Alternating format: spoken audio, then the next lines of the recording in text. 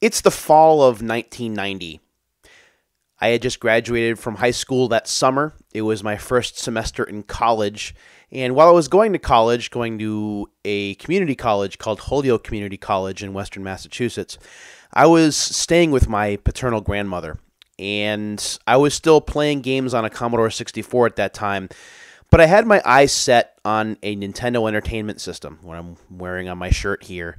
It was a system that I wanted for a long time. When I was living with my mom and I was going to high school, focusing on my studies, I really didn't have the opportunity to work, or I didn't take the time to work because I was so focused on school. And living in a single-parent household, there was no way we were going to be able to afford to get an NES at any time while I was living there. So for the fall of 1990, when the JCPenney wish book came in, I went through and I circled things as my grandmother always encouraged me to do. And there was only one thing that I circled, and it was an NES. That was the only thing I wanted. After having played NES games at my friend Kevin's house or other people's houses through the latter part of my high school years or career, I didn't have one of my own, and it's really, really what I wanted. So I took it upon myself to give my grandmother this elaborate presentation and explain to her why the NES was the only thing that I really wanted. I know it's very childlike. I know that at that point in my life, there should have been other things that I was looking for, or even not even bothering to ask for anything at all. But I really wanted an NES badly. So I put together the presentation. I talked about how my Commodore 64 was 4 years old, and I talked about how the NES was the newest thing, and how there were a lot of arcade games that I used to play at the mall that I could now play on the NES if I had it. It was a rather in-depth but rather silly presentation that lasted about 5 or 6 minutes. And then, I closed my case and I waited to see what happened. And the weather got colder. I finished up my first semester of college. I made the dean's list. And then it was just a matter of waiting to see what might happen. So, fast forward to Christmas Eve, 1990. And I was so curious as to whether I was going to get an NES or not, because it's the only thing that I had asked for, that I literally spent the whole day in bed. I wanted Christmas Eve to go by so fast, I thought if I just tried to sleep the day away that it would show up faster.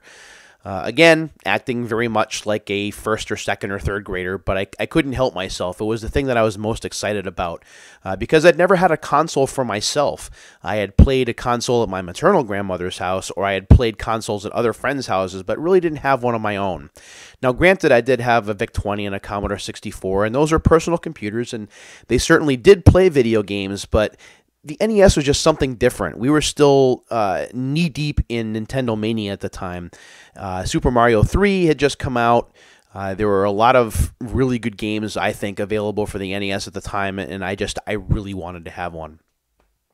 So, Christmas morning, 1990 rolls around, and as it just so happens, it is now Christmas morning here on the East Coast. It's 12:30 a.m.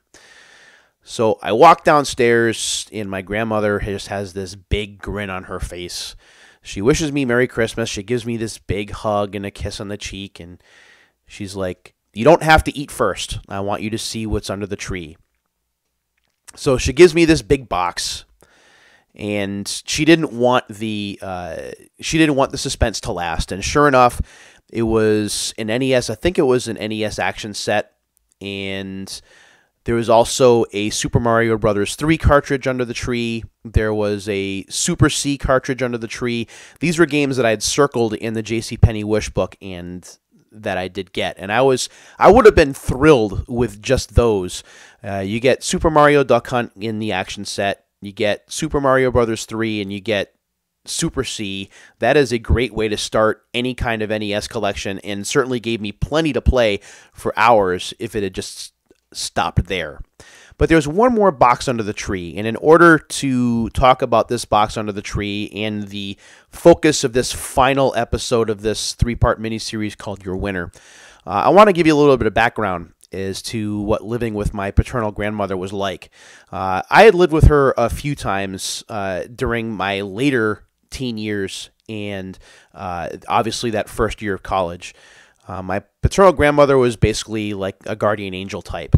Living with a single mom, like I did, with a younger brother and a younger sister, we didn't do very well for ourselves. My mom was trying to make ends meet with 3 kids.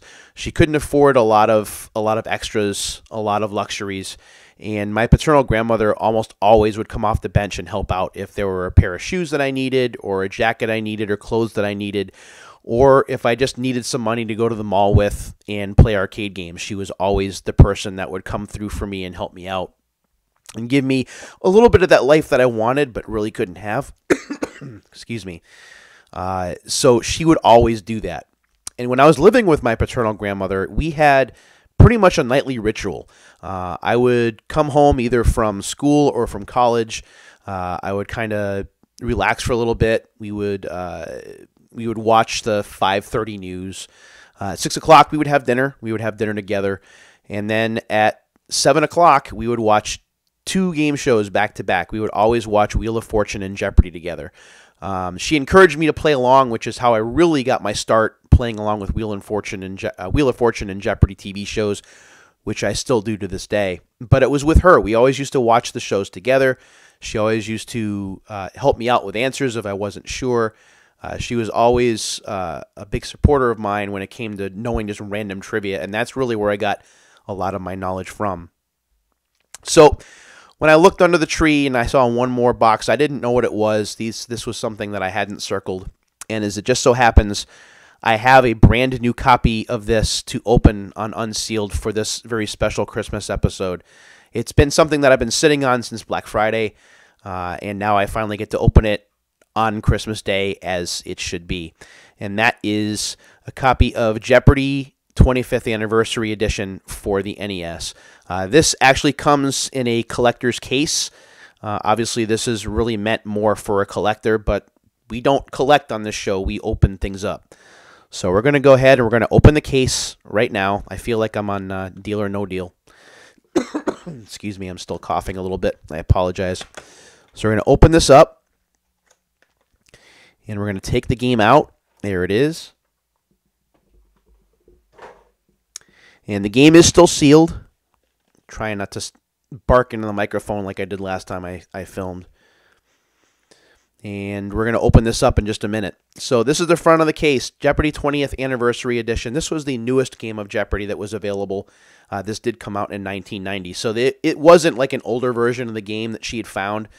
This was the most recent version of the game, and I was super excited to get this. Excuse me. So when we look on the back of the box, you can see a couple of screenshots, and I'm going to read what's on the back of the box now.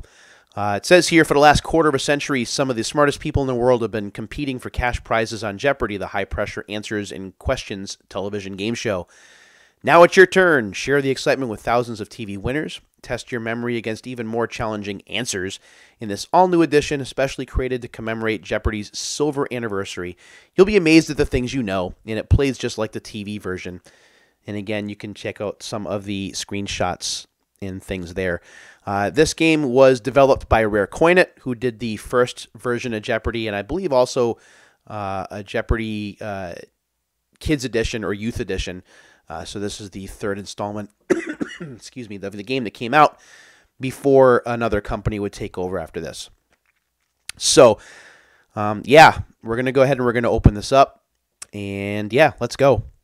Man, this is just like, now I've already taken the Christmas wrapping off, so now I'm going to go ahead and I'm going to open this up. Oh, gosh. This game has been sealed now for, let's see, 1990. So it's 2018 now, so 28 years. We're going to take the seal off the top there. I'm going to try and maybe I'm not going to be able to slide it off. There we go. Oh, this is so cool. All right, let's see. And we'll open this up so you can kind of see as I open the top.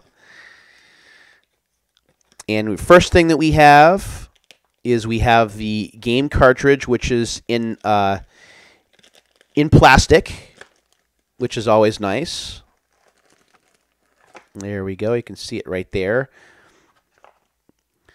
And we'll go ahead and we'll take it out so you can see it for the first time. There it is. Brand new Jeopardy 25th anniversary game. Never been played. Oh, man. And I was just as excited that day, I'll tell you. As a matter of fact, when I opened up all of the presents and then I had some time to play before we would go to my aunt's house that day, I hooked up the NES, and this was the first game that I played. I didn't play Super C or Super Mario 3 first. This was the first game that I played. And with good reason, because it was something that I wasn't expecting, and it was something that reminded me very much of the person who gave me this very awesome set of gifts, being my paternal grandmother, who I miss daily. I lost her in 1996 to cancer. What else do we have in here? We have a Nintendo Power ad. Plug into the power. Again, this is from 1990, so we've got a little bit of that that late 80s, early 90s tude. There's a little bit of a map, a little bit of map action. Shows you how not to get lost in Secret of Zelda, or the Legend of Zelda, I should say. Or some cheats for Blaster Master right there. Also, there is a warranty card from GameTech right here. Free, it says. Register your name and receive advance notice of GameTech's latest releases. Please take a few moments to complete the software registration form and mail to the address below. Sorry. Eventually, this will go away, and I will sound normal again. It's kind of annoying that it's not normal, so I apologize for the coughing, but we're almost done here. So name, age, phone, if 16 years or under, name of parent or guardian. That's pretty interesting. Address, city, state, zip. What is the game title? How do you rate this game? Excellent, very good, good, fair, or poor? If purchased by someone else. Age of purchaser, relationship to purchaser, was it a gift? How many other Nintendo game packs are there in your household? Names and ages of other game players in your household. How did you hear about this GameTech product? Where do you purchase most of your hardware, software? And what computer game magazines do you read? So that's all right there. You could send that in, and you would get on their mailing list. They were apparently located in North Miami Beach, Florida. You had to put a stamp on that. That's okay. Also included in the case, and something I'm probably going to put up, is a poster. And I've talked about this before on Twitter, is that we don't get posters included in games anymore. And I'll draw this back a little bit so you can kind of see it. Let's see if I can hold it straight. There we go. So GameTech, we're into fun and games. And you can see Wheel of Fortune, Jeopardy, Double Dare. I'd really love to get a new copy of Double Dare and open that up, but those things are crazy expensive. Wheel of Fortune Junior Edition, Wheel of Fortune, Jeopardy Junior Edition, and Hollywood Squares, which is also another really fun translation or a conversion of a game show. So the GameTech poster, I'm pretty excited about that. I did not know that was in there. And, of course, we have the instruction manual, which is right here, telling you all about how to play the game. It is in full color, as a lot of Nintendo manuals were back then, talking about daily doubles and how to play the game. Also, the always important safety precautions. Don't wash your cartridge. Don't put it in the laundry. You know, things like that. There's no battery backup here, so you had to keep track of your winnings yourself if you were going to keep statistics, but that's okay. Because playing through the game takes maybe about 15-20 minutes to play all the way through. It's a lot of fun to play, whether you're playing on your own or against human opponents, or a human opponent and a computer opponent. And it's just like the game show. And that's really all that counts. So, at long last, I get to open up an NES game on camera. I'm very excited about that, even though my voice is failing me a little bit. It really, this had to be done for the holiday. Being able to open up a brand new NES game just like I did 28 years ago is pretty special. And to my grandmother, who's probably watching me and wondering what the heck I'm doing talking into a microphone on camera, thank you very much for everything that you did for me. Without you, my love of video games probably would have died off as a kid, because my mom was never into them. And it was my paternal grandmother who was always the one that said, go ahead and play, or if you want this game or that game, we'll see if we can make it happen. She's the one that got me the NES. She's the one that got me the Game Boy while I was in college. And she got me several other games throughout my childhood. So if it wasn't for her, I probably wouldn't be the video game fanatic that I continue to be at 46 years of age, soon to be 47 in April. Thanks very much for watching this very special edition of Unsealed. I really do appreciate it. We'll see if we can get another edition or episode or two out before the end of the year. But if we don't, have yourself a happy and safe rest of your holiday season here in 2018. And until the next time, my friends, take care. See you later.